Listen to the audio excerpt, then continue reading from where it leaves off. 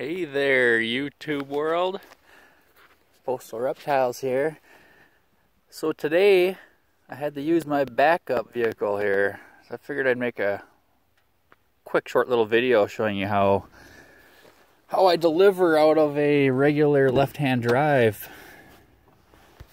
This is the setup. I'm heading out to my first mailbox up the road right there, so I just switched everything over. I have to drive out on the regular side.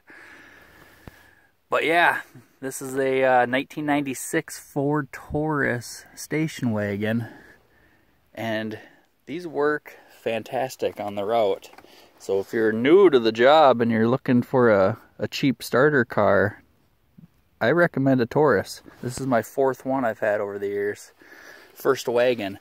The wagon really gives you a lot more room. But yeah, here's the setup. You know, that's my DPS right there. I got a tray of mail down there for the outgoing. There's my flats. Right now, most importantly, here's my hand sanitizer. And then in the back, you just fill her up as good as you can. I actually have to make 2 trips today. It's a busy Monday, so this is about half my route. The second half will have quite a bit more, but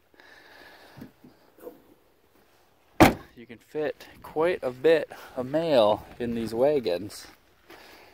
And over on this side, you know, I got some more of the smaller packages and another catcher down there for DPS errors and whatnot. But yeah, these work great. And you can, you know, there's no center console, so you can deliver from this side quite easy. I'll show you how I see how well this looks. Keep a tray of DPS on my lap. Sit like this. Move the seat forward. Left leg just reaches across. Get this out of the way. It's right there. You just drive like this. Have your arm reaching across. And you're off. But I will say my regular vehicle is a factory right-hand drive Jeep Cherokee.